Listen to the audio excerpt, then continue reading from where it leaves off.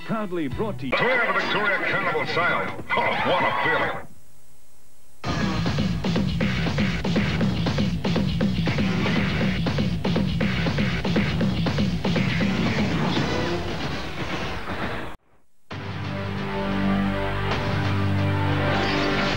Away they go. The gates have crashed back and the big one is underway. As they come down the straight the first time. Going up on the outside of 2,000 metres left to travel. Right over the Melbourne.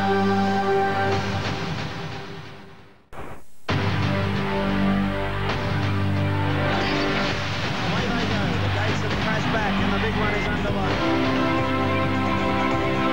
As they come down the straight the first time. Going up on the outside of 2,000 metres left to travel. Right over the Melbourne. So I agree with you. It was a terrific performance there. Jumped and ran and never let up. So must be rated a chance all the same. Good type of animal. He looks very impressive in the mounting yard. Now these first starters, number 5 Keeper, Greg Hall is the rider, Graham Rogerson trains, is by the all-conquering Dane Hill, trained on the track. Rich, that's important. Yes, it is, because he's probably had some experience up the straight. I went down to Cranbourne for the trials on the 18th of October and saw this horse win a trial in the fastest time for the 2-year-olds. Quite an impressive horse in the Lloyd Williams colours there of mahogany and other great horses. Greg Hall on the saddle, drawn the 1 alley. Yeah, I think it's a good outside chance. And the other first starter is number 6 Zorro, which is also trained here on the track by Peter Hayes, to be ridden by Greg Childs, and this is by the all-conquering Zetative. What a mighty sprinter he was, Letty. He was, and when the Hayes team come over here without racing in Adelaide first beat, they're very hard to beat. But why isn't Zorro wearing blinkers? Why isn't Zorro Zorro wears a mask. That's very good, John. You even just managed to get over us there. Yes, wow. See, I thought I'd get you once today. We're going to ponder that, Dan, and you can take us through the tote figures. Very good. He's been talking to Peter Hayes about nominating that horse for 2 months now. He's kept it under his hat. The favourite is Pembleton.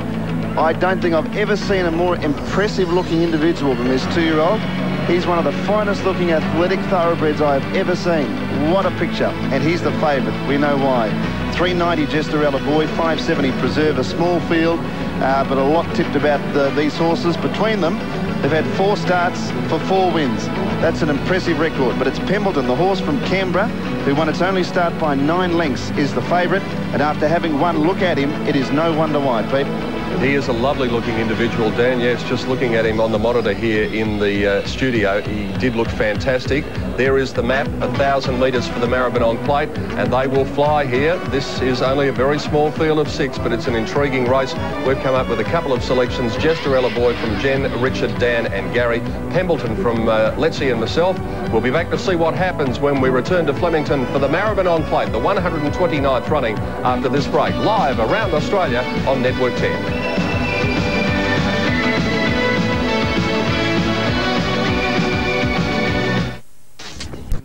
And there is that fellow who has so impressed Dan Malicki. Did he impress you too, Gary? He certainly did, Peter. He looks magnificent. He looks like a 3-year-old. He's by marauding. I remember him winning the Golden Slipper, ridden by Ronnie Quinton. But I also like the 6. I thought it looked very well, Zorro. And the 3, Preserve. So I marked them 4, 6 and 3. It'd be interesting to see just how quick he can go, this horse.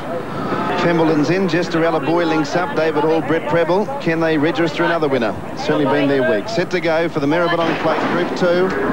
Away and racing. Pembleton, a little bit awkward to get out of the gates. Gestarella Boy jumped well with Happy Giggle. Now at this stage, they are going straight up the middle, perhaps drifting slightly towards the outside. There's virtually a line of 6.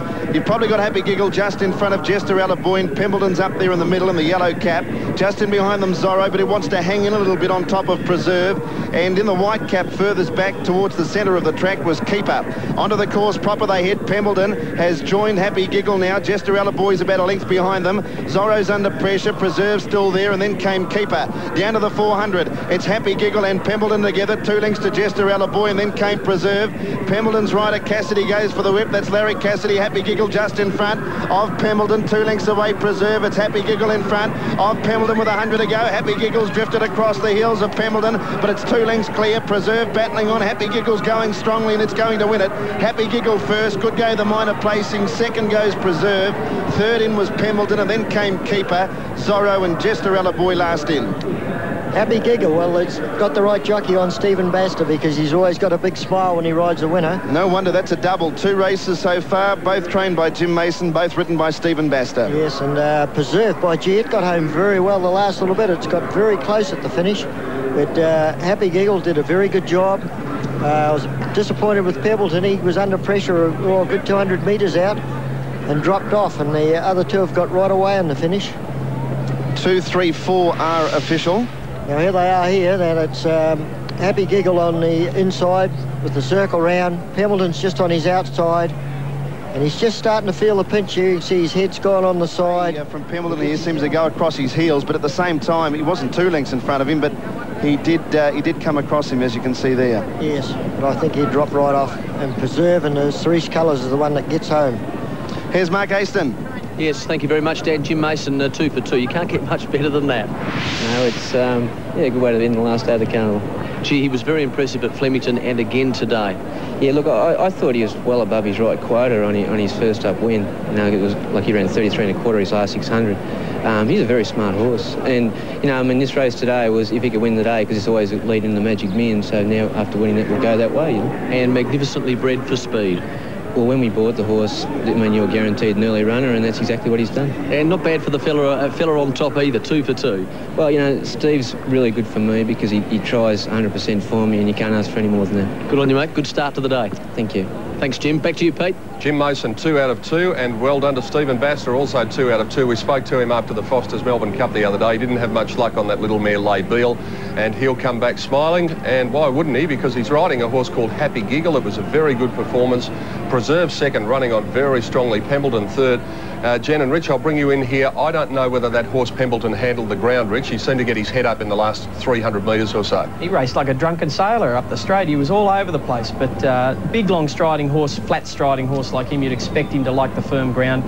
The little Rory's Jester in front there, the Chestnut, well, they skipped through that ground, and they are very good early 2-year-olds, and Preserve running on nicely out the wide, and Zorro wasn't a bad run.